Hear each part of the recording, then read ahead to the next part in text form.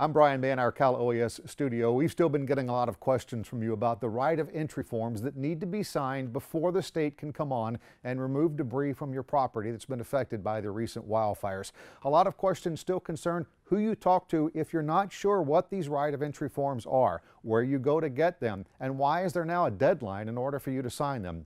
Well, this morning I had a chance to talk to Mark Ghilarducci, the director of Cal OES, and he has some very clear and precise answers about the ROE process, how it works, who you talk to if you have questions about them, and who you absolutely should talk to before you sign these forms. Very clear answers that will help a lot of you with your questions. Here's our interview with Mark Ghilarducci. Mark, first of all, thanks for joining us.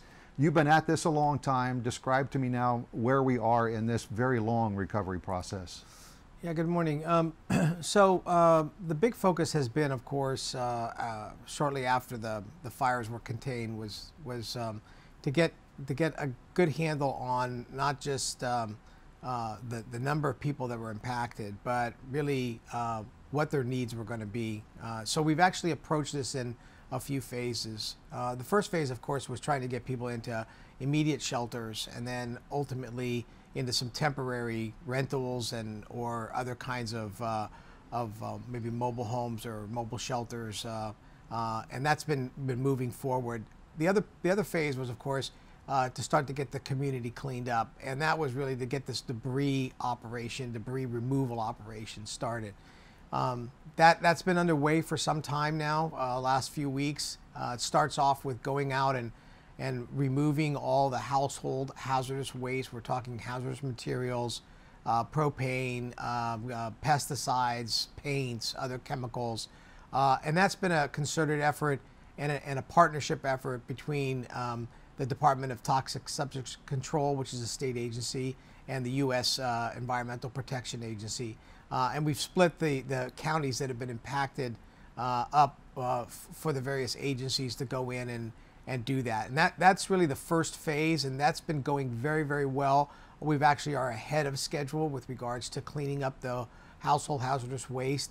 And that's really key, because once you get that household hazardous waste cleaned up, it clears the way for the debris removal teams to come in and remove all of that fire debris with the intent to get the lot cleaned and cleared and hazard-free, so that it can be ready to build on. And of course, to get that process going, there's a requirement that each homeowner sign a right of entry agreement that allows the government to go in and begin to remove that debris from their respective property. And those right of entry forms, what we call ROEs, are very critical. And what we did is we set the date of November the 13th as the date to really get those ROEs in. And that's an important date because, and that's an important action, because it really does focus everyone in being able to get those signed and allows us to get that debris operation in a comprehensive way moving forward. It's really important that the sooner we can get the debris cleared from these lots, the faster we can begin the recovery process within the community. People can feel like they're beginning the recovery process. There is action taking place. We are moving forward. And we are very cognizant that we are entering into winter. Yeah. This is going to be a factor. So we're trying to move as expeditiously as possible to get this program started and get as many of these lots cleared. And of course, we have set a metric with the debris contract teams to be able to get these lots cleared by early 2018. And it's a combination effort between a state agency, Cal Recycle, part of the California Environmental Protection Agency, and the U.S. Army Corps of Engineers, which we have tasked them through our partners at the Federal Emergency Management Agency. Hundreds have signed the ROE, the right of entry forms. For those that are still debating, should I sign this form or try and get my lot cleaned up on my own, can you talk to that and why the ROEs are important?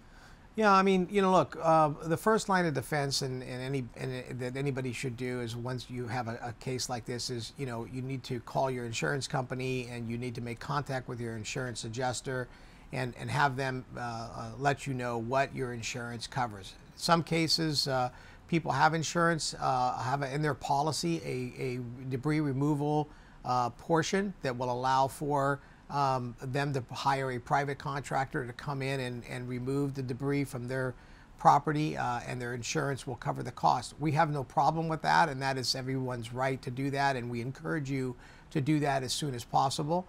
We know that there are a lot of insured homeowners in the fire area, but in many cases we find that people are either underinsured, I should say, or they don't include a debris policy, a debris portion of their policy. Or the third option is that the debris portion of their policy is very low, and it would exceed the cost to clean up would exceed. So what your first line of action should be is to check with your insurance company.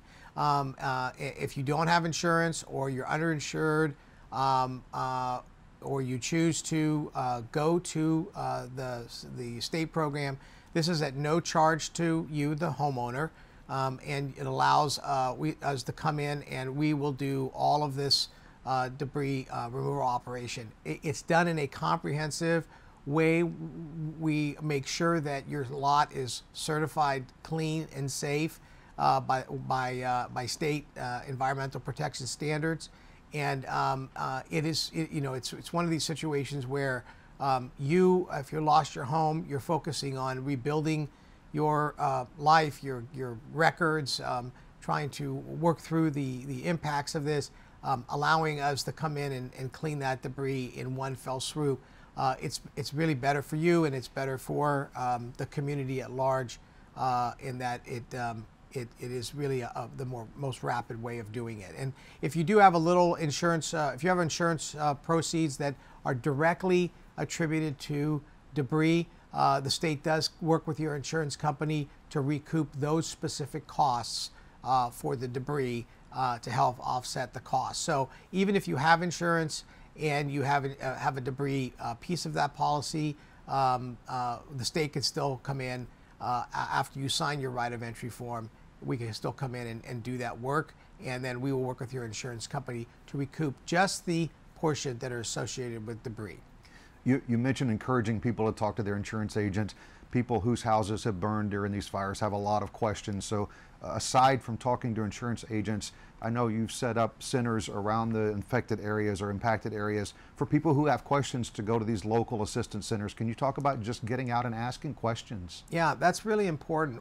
There's several things a way we're trying to get the message out to people. The first is that there is and there has been since shortly after the fire, local assistance centers set up in your community. These are centers that include local, state, and federal, maybe some non-governmental organizations that allow you to go in and sit with those various state, local, and federal agencies to talk about all of the various aspects that are required, that I mean, who knows really what to do if you lose your home in a catastrophic way. These folks are there to sit and work and sit with you and walk you through the process.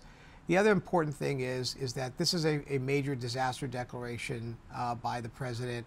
We encourage you to register with FEMA. Even if you're insured, please register with FEMA and get into the process. You may receive a letter that says that you're ineligible, but if you look below the eligible portion, there are a number of bullet points that you're going to want to come back to FEMA. The average is 3 or 4 times when you're working with FEMA to be able to work through all these things, because once you determine what your insurance covers and doesn't cover, FEMA again can come in and assist you in some way. So it's important that you go to the local assistance center and you register with FEMA and you sit with all of the different state and local agencies that can help you work through it. There's also agencies that are there that will immediately rebuild your records, provide a new license, give you new auto registration. There's people from the Franchise Tax Board and other IRS to be able to deal with your lost records. The other thing is, once the local assistance centers close, FEMA continues on with these assistance centers that will be in the community for the long term. They're called disaster recovery centers, and they're being stood up throughout all of the communities that have been impacted by the fire now, so that those long-term centers will be a one-stop shop for you to go in and sit with FEMA and the other state agencies and talk about what your needs are.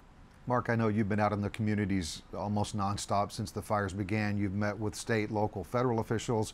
You've been at community meetings all the time. What are you hearing from people, and how are you answering those questions?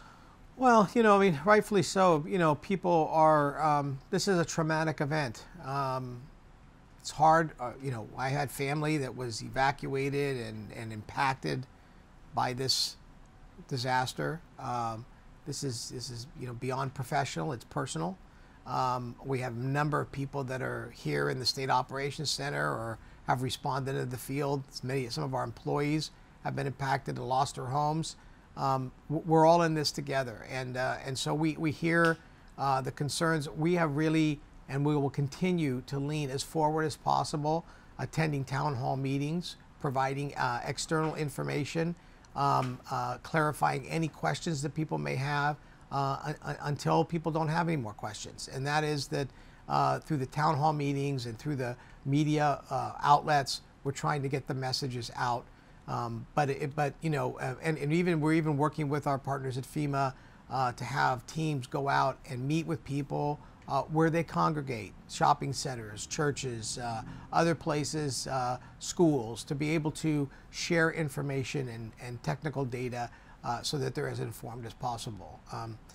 Information is key here, and we want to make people as informed and as empowered as possible to make the right decisions as they move forward. One of the messages that is becoming clear after these fires have now been contained is that the recovery process is moving quicker than it has in many previous natural disasters. Talk about why the speed of this time. Well, I think that you've got, we've got great partners at FEMA, FEMA Region 9. The administrator and I go back many years. We've managed many disasters. We deal with a lot of disasters in California, unfortunately. Kind of hones our skills a little bit, and I think that we know that staying out in front of an evolving crisis like this is really critical. We don't want to be slow to what the needs are, so we anticipate the needs. We have great partners at the local level, the local community, your local elected leaders, your professional staff, your state elected leaders, and their professional staffs are all working overtime. Our federal counterparts and the federal elected leaders, and then the agencies. FEMA has over 22 federal agencies engaged in this. We have the entire state family. This has all been managed by a unified coordination group of the governor's cabinet, all coming together in a one team, one fight effort to ensure that objectives are made and met.